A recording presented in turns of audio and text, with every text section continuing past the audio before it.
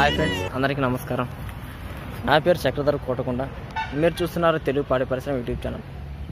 Friends, ఈరోజు topic వచ్చేసి కత్తెర పురుగు గురించి తెలుసుకుందాం. కత్తెర పురుగు అంటే ఏంటి? లద్దె పురుగు, కత్తెర పురుగు రెండో ఒకటేనా? ఇది ఎక్కడి నుంచి వచ్చింది? మన ఇండియాకు ఎప్పుడు వచ్చింది? ఫస్ట్ మన ఇండియాలో ఎక్కడ ఏ ప్రాంతంలో ఇది కనుగొనబడ్డారు? కత్తెర పురుగు నివారణ ఎలాగ అంటే, కత్తెర పురుగు అంటే విత్తనం వేయక ముందు నివారణ చర్యలు తీసుకోవడం బెటరా, లేదా విత్తనం వేసిన తర్వాత చర్యలు తీసుకోవడం బెటరా? వీటి గురించి ఈరోజు తెలుసుకుందాం. ఫ్రెండ్స్, కత్తెర పురుగు గురించి చూసినట్టయితే ఫస్ట్ వచ్చేసి ఇది అమెరికా, ఆఫ్రికాలో ఉండిందండి. దీన్ని వచ్చేసి ఫాల్ ఆర్మీ అంటారు అక్కడ. అంటే ఈ పురుగు పేరు, వాళ్ళు పెట్టిన పేరు ఏంటంటే ఫాల్ ఆర్మీ అంటారు. ఇది వచ్చేసి మన ఇండియాలో ఫస్ట్ మొదటిగా ఎక్కడ చూసారంటే కర్ణాటకలోని శివమొగ్గలు అనే ప్రాంతంలో ఇది ఫస్ట్ కనుగొనబడింది. మన ఇండియాలో శివమొగ్గలు, కర్ణాటకలోని శివమొగ్గలు అనే ప్రాంతంలో ఇది ఫస్ట్ కనుగొన్నారు. తర్వాత వచ్చేసి ఈ కత్తెర పురుగు, ఇది వచ్చేసి లద్దె పురుగు, ఇవి రెండు ఒకటి కాదండి. అంటే లద్దె పురుగు జాతికి చెందినదే, కానీ లద్దె పురుగు దీనికి చాలా డిఫరెన్స్ ఉంది. లద్దె పురుగు అయితే కాదు. ఈ కత్తెర పురుగు లాస్ట్ ఇయర్, పోయిన సంవత్సరం రబీ, ఖరీఫ్ రెండు సీజన్లలో కూడా ఆంధ్రప్రదేశ్లో అంతగా విస్తృతంగా లేకపోయినా కూడా తెలంగాణలో ఒక 4-5 జిల్లాల్లో 43,000 హెక్టార్లు 43,000 హెక్టార్లు మొక్కజొన్న మీద దాడి చేసింది. దాడి చేసేసి పంట పూర్తిగా నాశనం అయిపోయింది అన్నిటికీ. ఎందుకు ఇది మొక్కజొన్న మీదనే వస్తుందా, లేదంటే ఇంకా ఏ పంట మీద వస్తుంది అని ఈరోజు తెలుసుకుందాం. ఫ్రెండ్స్, ఇది వచ్చేసి ఎందువల్ల వస్తుంది, ఎట్లా వస్తుంది అంటే, పంట అంటే మొక్కజొన్న ఎటువంటి టైంలో వేయాలి అంటే, ఇప్పుడు ఖరీఫ్ వస్తుంది కదా, జూన్ నుంచి జూలై మధ్యలో, అంటే జూన్ 15 నుంచి జూలై లాస్ట్ వరకు ఈ మధ్యలో వేసేయడం వల్ల ఏమవుతుందంటే, ఈ లార్వా కోశస్థ దశ వచ్చేసి భూమి లోపల నిలువ ఉండేసి వర్షం పడగానే బయటకు వచ్చేసి మళ్ళీ అది పిల్ల వేసి మొత్తం పంట మొత్తం నాశనం చేస్తుంది. అంటే పిల్ల అయ్యి తర్వాత మళ్ళీ పెద్ద పురుగు గుడ్లు పెట్టేసి మళ్ళీ ఇడిగి మొత్తం స్ప్రెడ్ అయిపోతుంది. దీన్ని ఎట్లా చేసుకోవాలంటే, పల్లెల్లో వేసి, అంటే ఒక ఏరియాలో మొక్కజొన్న వేయాలనుకున్నప్పుడు ఆ రైతులు అందరూ ఒకేసారిగా పంట వేయడం, తర్వాత పంట వేసినా కూడా మధ్యలో అంతర పంటలు, మొక్కజొన్న వేసిన తర్వాత అంతర పంటలు ఉంటాయి కదా, కంది కానీ, అలసంద, ఆముద పంటలు అలాంటివి వేసుకోవడం వల్ల ఏమవుతుందంటే వీటి ఉధృతి కొద్దిగా తగ్గించుకోవచ్చు. తర్వాత ఇది పడక ముందు, అంటే ఇది విత్తనం వేయకముందే సస్యరక్షణ ఏం చేయాలంటే, ఇప్పుడు ఎట్లా ఎండాకాలమే కదా, ఈ సీజన్ మొత్తం ఎండల కాలం.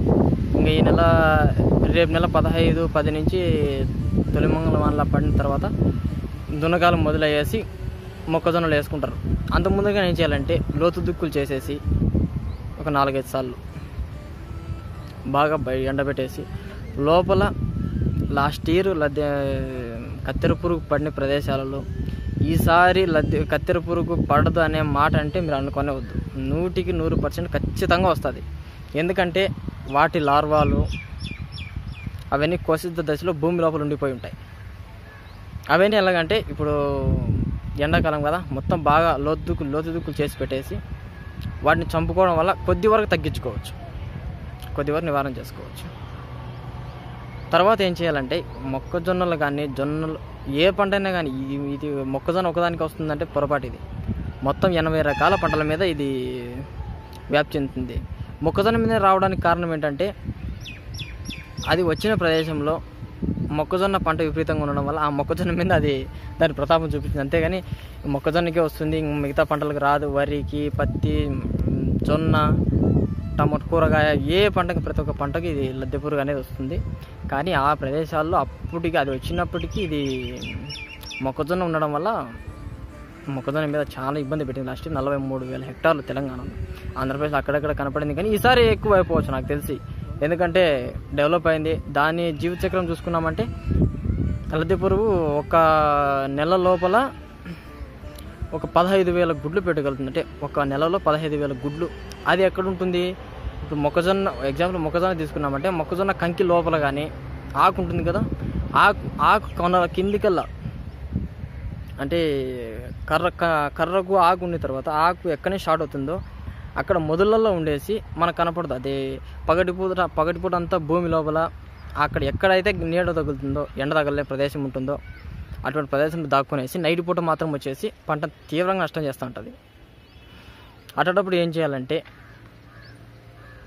మనం మందులు పురుగు మందులు కానీ అంటే కెమికల్ అయినా కానివ్వండి, మన సేంద్రియం ఏదైనా కానీ మందులు వాడేటప్పుడు ఎట్లా చేయాలంటే మామూలుగా మన వాళ్ళు ఏం చేస్తారంటే పవర్ స్పీడ్ హై ప్రెషర్ పెట్టేసి ఈ యాంగిల్ అంటే ఇట్లా పెట్టేసి ఇట్లా అంటూ పోతుంటారు. కానీ చాలా తప్పు అది. ఇప్పుడు మొక్కజొన్న పంట అట్లాంటి పంటలు ఎత్తుకున్నప్పుడు కంకి లోపల ఆకు లోపల ఉన్నప్పుడు ఇట్లా పైనుంచి స్ప్రే చేయాలండి.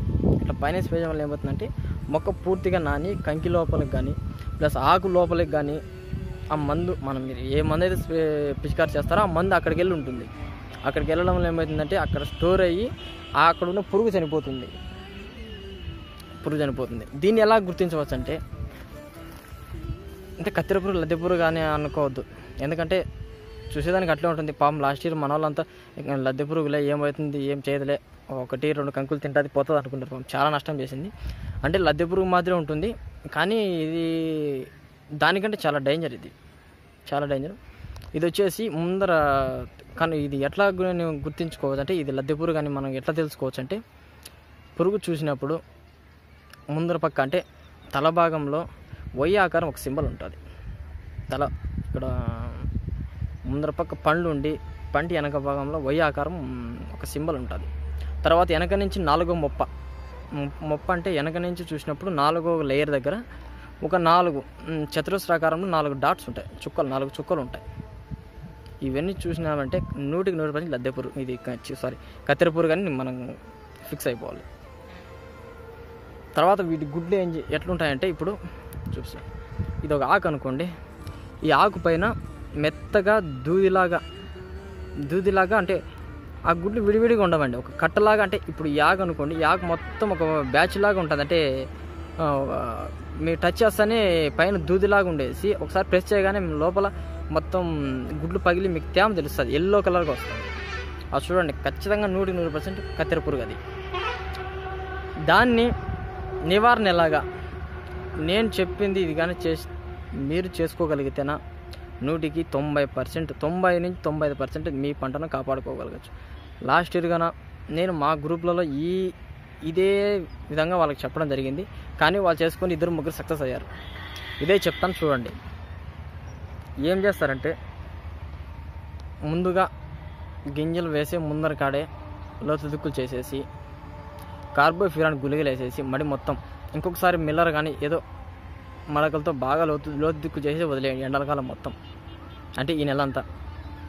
తర్వాత రేపు నెలలో మనం ఇంకా అది వేసుకుంటాం కదా, గింజలు వేసేటప్పుడు దానికి గింజలు వేసేసిన తర్వాత కంకి ఇంకా ఇప్పుడు గింజలు వేస్తానే వానకాలం అయితే వానలకు వేసినామంటే ఒక వారం నుంచి 12 రోజుల లోపల మొలకెత్తేస్తుంది.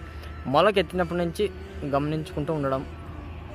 తర్వాత గెనాలలో మడి చుట్టుకారం గమనిస్తుండడం, అంటే ఎక్కడన్నా పురుగు ఉందా, ఎక్కడన్నా ఆకులు ఏమైనా బొక్కలు పెడుతున్నాయా చూడడం. తర్వాత లోపల అంతర పంటలు వేసుకోవడం. తర్వాత ఇంకోటి మెయిన్ ఏమంటే చుట్టుకారము, అంటే మడి చుట్టుకారం వచ్చేసి ఇప్పుడు పురుగు ప్రవేశించడానికి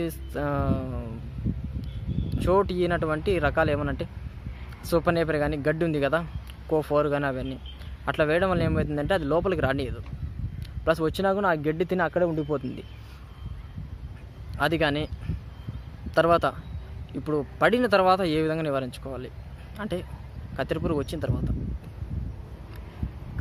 వచ్చిన తర్వాత ఇమాథిన్ బెంజెట్ అనే మందు, దాంట్లో ఇమాథిన్ బెంజెట్తో పాటు నువాన్ డైక్లోరోఫాస్ కానీ అంటే ఇమాథిన్ బెంజెట్తో పాటు నువాన్ అంటే ఇవి 2 కానీ, లేదంటే క్యార్టాప్ అంటే నువాన్ ప్లస్ క్యార్టాప్ ఇవి 2 కనుక కలిపేసి కొద్దిగా ఎక్కువ మోతాదులో చెట్టుకి ఇట్లా స్ట్రైట్ అంటే ఈ పద్ధతిలో లేకుండా పైనుంచి చెట్టు మొత్తం నానే విధంగా పిచికారి చేసినట్లయితే 100% కత్తెర పురుగు నివారించుకోవచ్చు.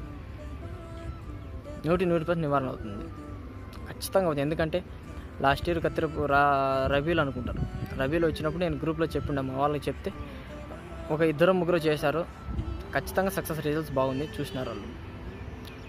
ఫ్రెండ్స్ నన్ను అడిగితే కన్నా కత్తెర పురుగు వచ్చిన తర్వాత చేయడం కంటేనా ముందుగా నివారించుకోవడం చాలా బెస్ట్. ఇది ఎందుకంటారేమో, ఒకసారి వచ్చిన తర్వాత అది ఒక నెలకు 15,000 14,000 గుడ్లు పెట్టిన తర్వాత మనం ఎన్ని గుడ్లు అయితే ఎన్ని పిల్లలు మనం చంపగలుగుతాం, ఎన్ని పిల్లలు 1-2 అయితే చంపగలుగుతాం, అన్నీ చంపగలగలేం కదా. కాబట్టి కత్తెర పురుగు ఎందుకంటే ఖరీఫ్ స్టార్ట్ అవుతుంది, రేపు నెల విత్తనాలు వేస్తారు కాబట్టి ఈ వీడియో చేద్దామని నేను ఈ వీడియో చేశాను. ఈ వీడియో మీకు ఉపయోగపడుతుందని ఆశిస్తున్నాను.